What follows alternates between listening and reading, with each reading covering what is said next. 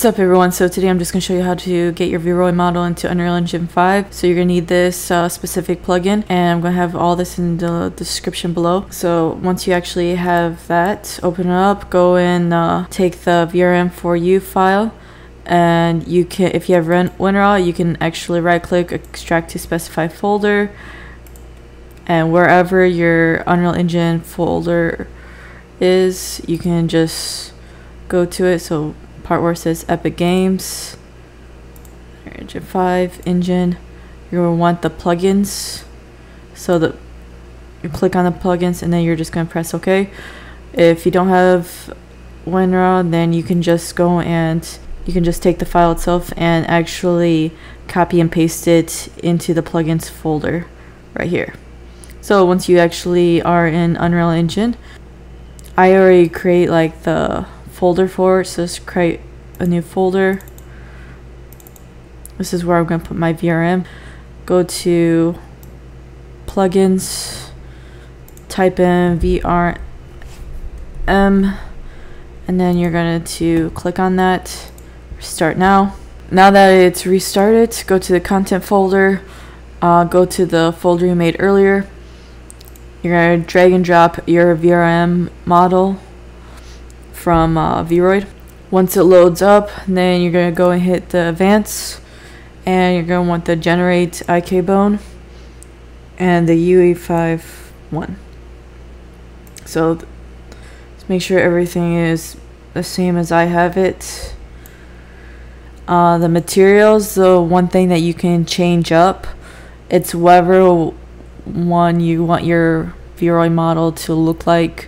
I'll put in the description below of all these different ones and what they look like for my specific model that I'll be using for this tutorial.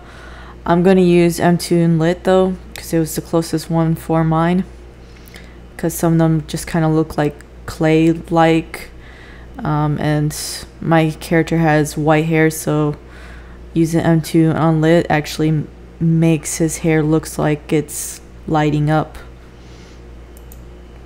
So port. Alright, now that you got your VRoid model into there, you're going to go to, just exit out this one, go to content browser, go to characters, mannequins, and click on rigs. You're going to go to the RTG Mannequin. Alright, so you're going to go to the second one, and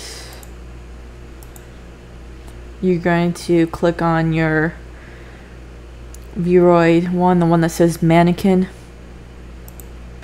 and you're going to type 0 for this. So what you're going to try to do, you're going to try to get his pose to be just like the other mannequins. So click edit pose. Alright, now just go up to his shoulders after you clicked on the edit pose, and you're going to move the green one 50, -50 for this side.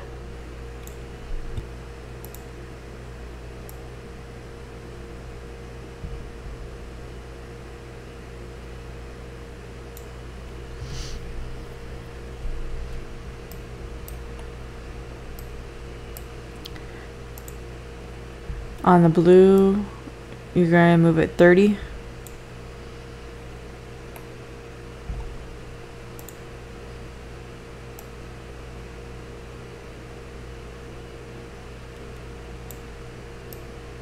Click up here, gonna move it to 5, and the green, move it by 5 for each hip. And if you want to go all out, you can also do the hands too, but not exactly necessary. Go out of edit pose.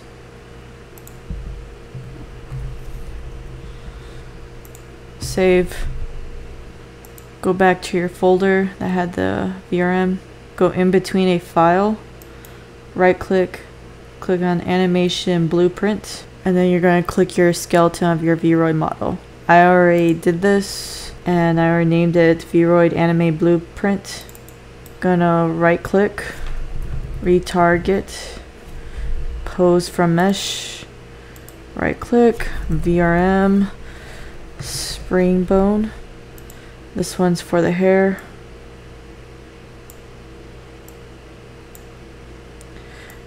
I'm gonna highlight all of them, press Q. It'll straighten them all out. So you're going to click on this one and you're going to get the RTG Mannequin, click on this one, your meta for your stuff. In the VRM spring bone, you can change the like gravity scale, stiffness, or the wind to change how much your hair is affected by the wind. So compile. And next, third person blueprints, third person character. Click on the mesh, add skeletal mesh, click on it.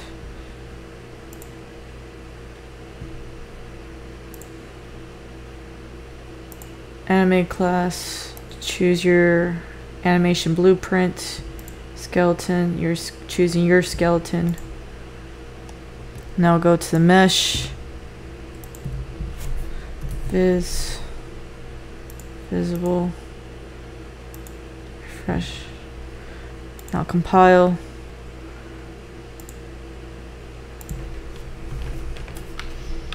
Now you should be able to play as your character.